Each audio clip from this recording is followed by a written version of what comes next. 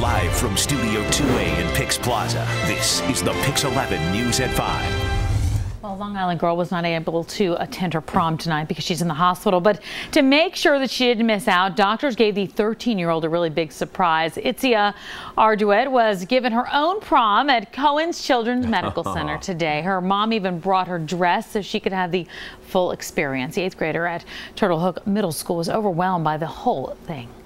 Saw people clapping for me, and then I just started crying. Now I feel like special and all that. Yeah. Oh, look at that smile. Well, her lucky date for the big day was one of the residents. Wow. Very nice. Nothing like kids smiling like that, I have to tell you.